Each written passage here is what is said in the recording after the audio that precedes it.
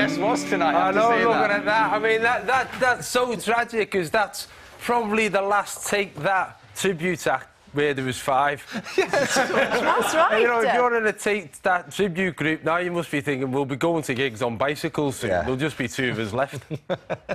So, as Matt was saying, we've got Ben in tonight who's going to show us how to iron. It's you against me.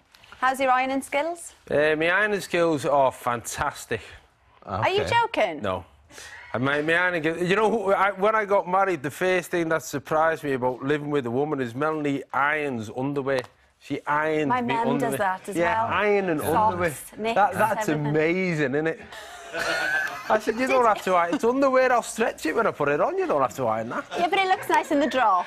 It looks nice in the drawer. Doesn't it? Well, that's a good point. The amount of times I said to people, come and see me undies, look at them, they look lovely. So, John, of all the things, all the jobs around the house, what is your best domestic skill? Dog walking. Oh, yeah. That is not a domestic skill, John. Oh, well, you have a dog in the house and don't take it for a walk, and you'll wish you had a good dog walk.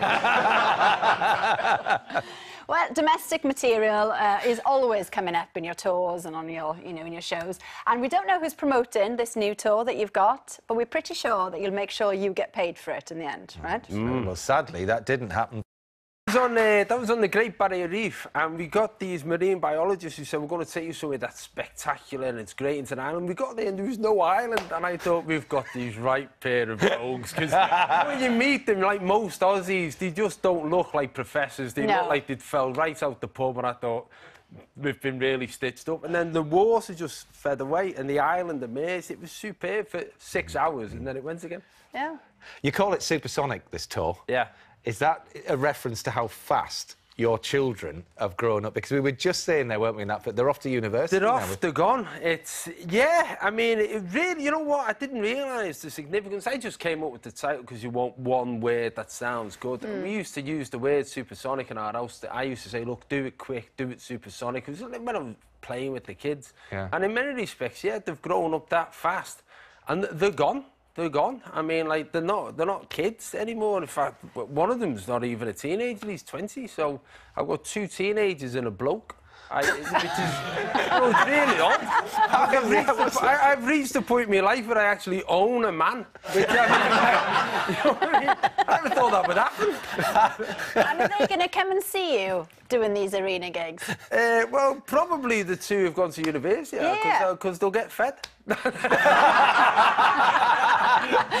They'll probably come look around and go, can I have a few quid, Dad, and can I have a pizza? So that'll be their motivation for being there. Brilliant. You're doing these warm-up gigs up and down the country. Yeah. So we thought, as a warm-up now, because there's about 4 million-ish people watching, if there's a gag you think, will it, won't it work, you can have a go now, if you fancy it.